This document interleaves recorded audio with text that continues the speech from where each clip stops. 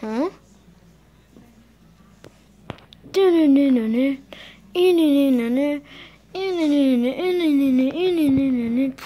Yes, guys, it has finally happened. I got classic supersonic. Oh yeah, I got Vector too. I'll be reviewing these. Let's go. First, I'll start off with Vector. Vector is nice. Second Vector plush in existence. Same goes for supersonic. We're talking about. Yeah, he looks nice. Sorry about the resolution. I'm filming this at night, so that's why it's like this. Okay.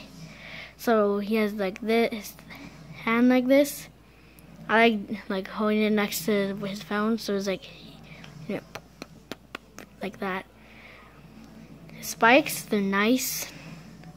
His tail is curved, nice.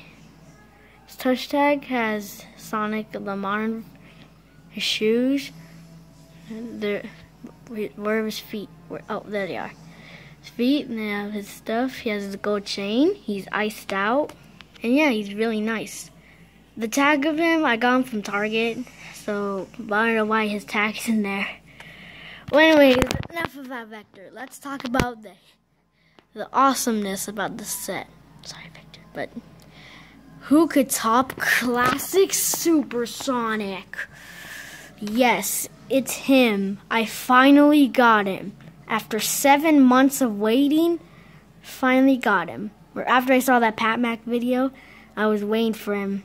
After came out, it was rare, but I finally got him. After all that waiting, it was worth it. First, let's start with his face. You see, he got his eyes. His nose, though it looks a little bit short, I'm not arguing. Because it's a classic Supersonic. He's frowning. His spikes are nice. They're all up. That one on top looks like a normal one, so it reminds me of Shadow. And then here on his ears, it looks a little big, but who knows? There's his hang string. I'll show how he's flying later in the video. Well, here's his body. He has his circle thing, his yellow fur. He has his arm and his gloves. He's in fist, like in the picture. Though on this arm, there's a little like skin poking out. But honestly, I'm not even arguing. The other hand, it's nice. It's the same thing, though no skin's poking out. His tush tags, Tomy, and the original classics logo Sonic the Hedgehog. Here we got his feet. Hold up, I gotta show his back spikes. They're fine. Here we got his legs. No yellow is poking out. And his shoes look nice. Well, yeah. That's my Tomy Teen Spring Vector and Classic Supersonic. It's cool that Classic Supersonic has his tag. So I'm able to see what it looks like. There's that artwork. There's some other stuff. Here's Tomy 3+ up, and there's nothing. Over just some other stuff. I wish they did artwork like the 25th anniversary, but honestly, who cares? It's Classic Supersonic. You already know. In my next plushie video, you'll know who's gonna be the main star. You know. And look, he's flying. That's a nice touch. Long last, I finally have him and stuff. After months of waiting, and I was checking him on eBay and stuff, and this is also a story of me getting this, so tune in. Alright, so I was looking up, my channel already started.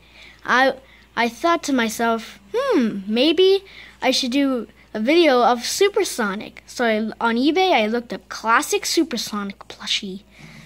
But it's the E from plushie, whatever. Anyways, I looked it up. I saw the Sonic the Fighters one. So it was $2,000. I was like, no way. So I knew I couldn't make the video. It was canceled. But I saw the Pat Mac video of Tomy in 2018. And it said Classic Supersonic. When I first heard it, I knew that video was finally going to be made. And of course I'm going to do a review of it, which is the video you're watching right now. Well, anyways. Oh yeah, fast forward to 3 months later, I decided to go to Toys R Us, which was dumb. Because they were going out of business, and I'm pretty sure they're not getting any new stuff. Like, I remember, like, a third of it, or like 1/3 of it was like empty, or a fourth of it, I don't know. Well, anyways, yeah. And then 4 months later, I wanted to get them, so I looked on eBay, and they had some.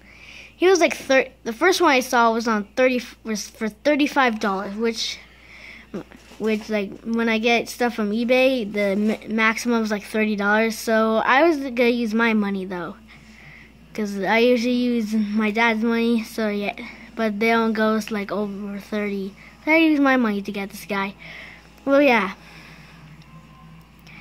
I was gonna use it, but a day later, someone bought him. Fast forward to July. I looked up on eBay again for him. I saw him. He was only for like $30. I knew I'd finally get him.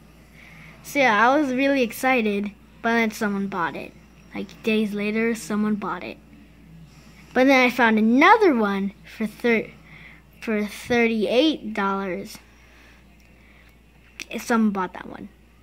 But then I found another one for $32. Someone bought that one. But then I found one for $34. Someone bought that one. And then I found one for $45. Someone bought that one. And eventually, we went. So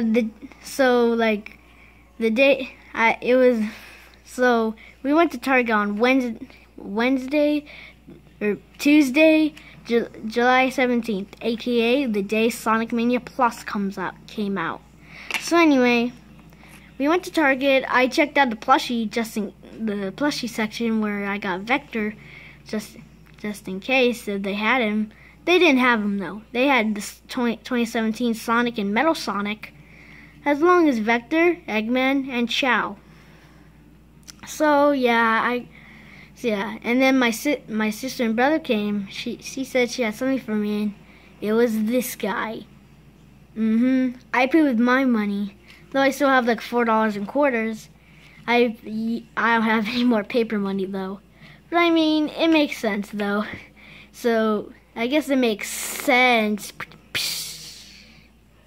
No, you don't get it? Well, Well, anyways, yeah, we bought it, and as soon as my dad paid for it, it was officially mine. I beat the odds, and I finally got him. It was funny because when I got him, I was like pretending he was beating up the odds. Take that, odds.